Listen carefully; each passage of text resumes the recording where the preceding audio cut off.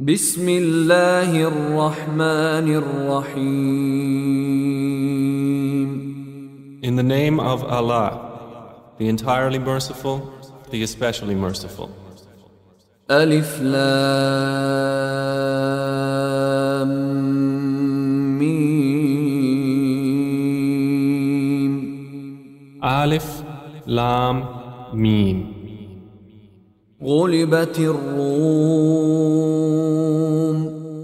The Byzantines have been defeated في أدنى الأرض وهم من بعد غلبهم سيغلبون. in the nearest land, but they, after their defeat, will overcome. في بضع سنين لله الأمر من قبل ومن بعد ويومئذ يفرح المؤمنون.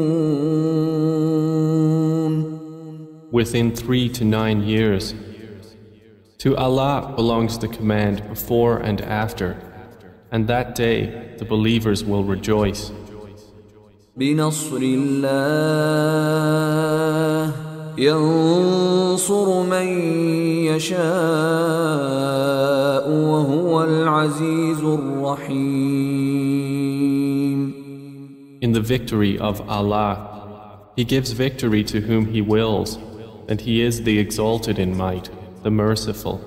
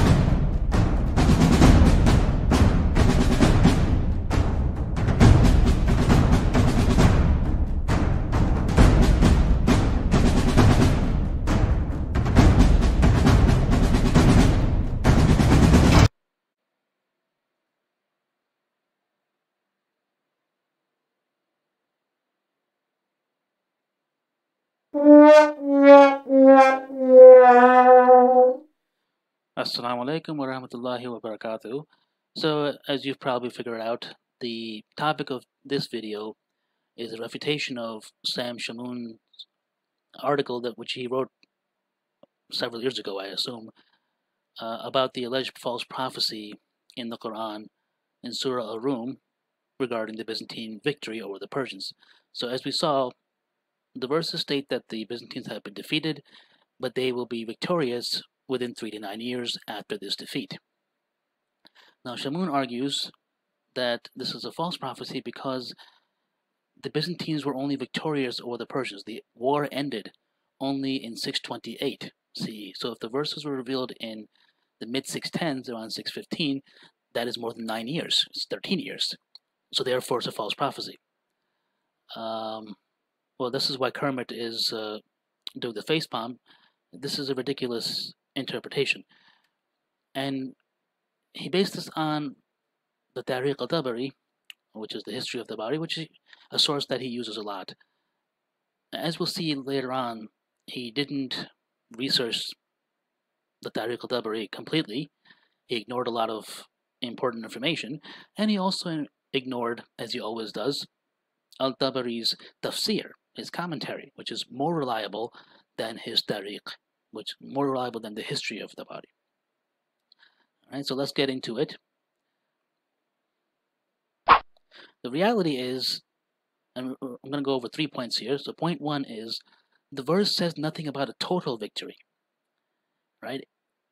And in fact, by 628, when the peace treaty was made and the war had ended, the Persian Empire still remained intact. It was not until the Muslim invasion that the Persian Empire collapsed. So it was not like the Byzantine Empire completely absorbed the Persian Empire. They made peace, and that was the end of the war.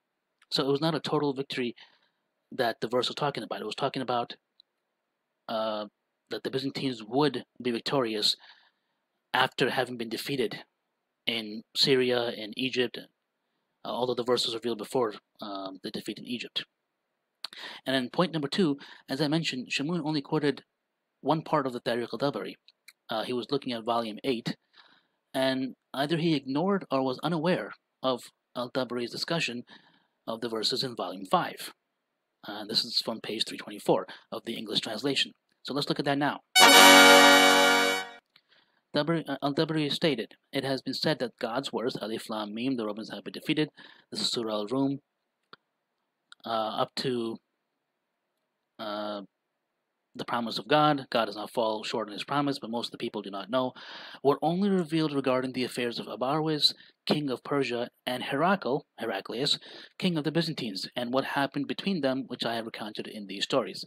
And notice that there's a footnote by the translator, C.E. Bosworth, which states, look at that. He cites Surah Al-Rum, verses 1 through 5, and he states, the translator states, the text is usually read with the passive verb ghulibat al-rum and then the active one sayaghlibuna, and is taken to refer to some battle during the Persian invasion of the Levant 613 to 614. Okay, so that's when the verses were revealed.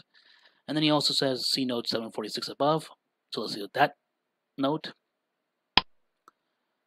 So in that note he states, after appearing in Syria, the Persian army had occupied Damascus in 613 and had appeared in Palestine in 614 after defeating the Persian forces in the Haran between Al-Dara'a and Basra, possibly the battle referred to in Surah Al-Rum. So we can see here the context of the revelation of the verse was in the mid-610s when the Persians had routed the Byzantine armies in Syria and the nearby lands.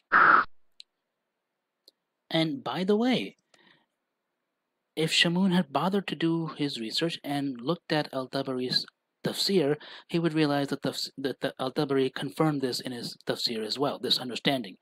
So this is taken from Nadia al-Sheikh's article, Surah Al-Rum, a study of the exegetic literature, and there's the link, and here's the translation.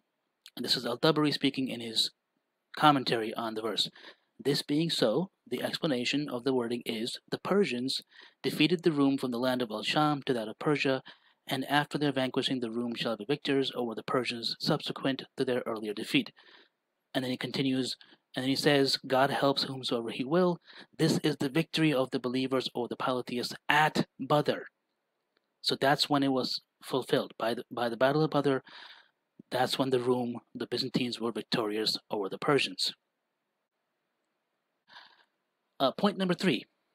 It is well known that Heraclius scored a series of victories against the Persians, beginning much earlier than 628. It's not like in 628, Heraclius won all the battles and boom, it was over. It had been going on for several years. In 622, Heraclius had begun to turn things around. So this is the timeline that I mentioned in my article. If you read the article along with the video, you'll see this chart. So here are some of the important dates. In spring 613, there were Persian victories at Edessa and Damascus. So notice that I've bolded the word victory and defeat.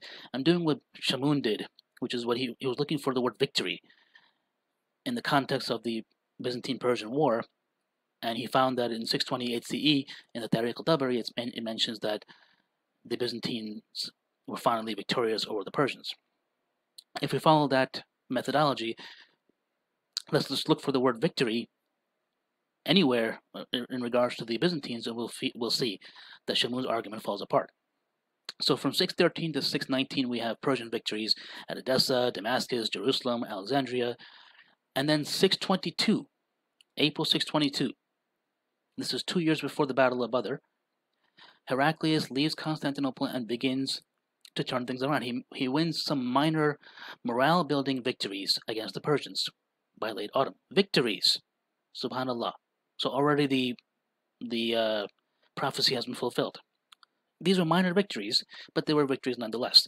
And by the way, this timeline is taken from Walter Kagi's book, which I will cite in a minute. And there's also some other data from other books, for example, the Atlas of the Quran by Abu Khalil, and also The Sealed Nectar by al-Mubarak Puri, the biography of the Prophet Muhammad sallallahu alaihi wasallam. All right, continuing in 624 to 628, Heraclius began his large-scale offensive. Now he's going on the offensive. Up to that point, the Byzantines had been on the defensive. Now they're on the offensive. And then March 624 is when the Battle of Badr happened. This is Badr 1. We'll get to that later on. And then the same month, Heraclius began his invasion of Armenia. So it coincides.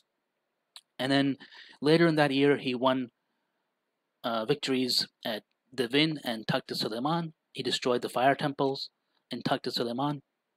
And by the end of the year, he had defeated the Persian general Shabaraz near Arkesh. So we can see here the prophecy was definitely fulfilled, because within 9 years of the revelation, starting as early as 622, Heraclius had won major victories. Right? And then by 628 is when the Persians asked for peace, and that was the end of the war. Notice here in January 626, there was a second Badr expedition. We'll get to that later on. There was a second expedition to Badr. A lot of people don't know this.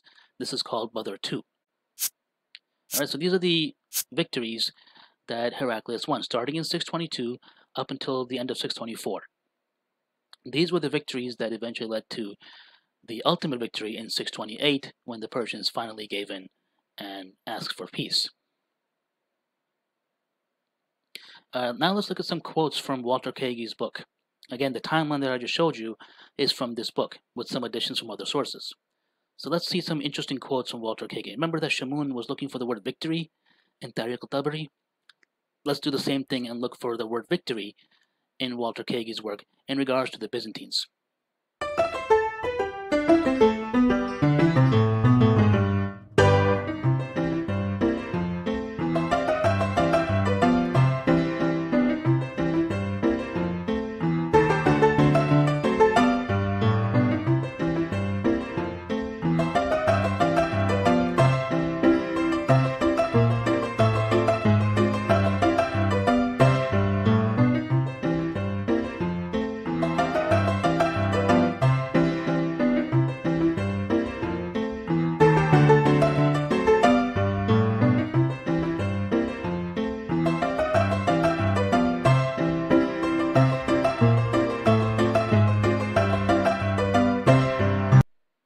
Alright, so we saw some interesting quotes there.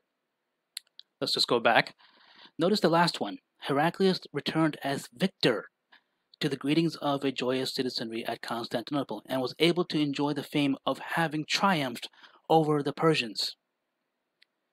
Alright, so this is in 622. Minor victories, but victories nonetheless. And it built morale. The Byzantines were very depressed up to that point. When they finally won some battles, even minor ones, they were ecstatic. And Walter Kagi specifically says that Heraclius enjoyed the fame of having triumphed over the Persians. So the prophecy was fulfilled. Alhamdulillah. Subhanallah. And this was even before 624 when he began his offensive. So we can see that already it has fallen apart for Shamoun. He did not do his research.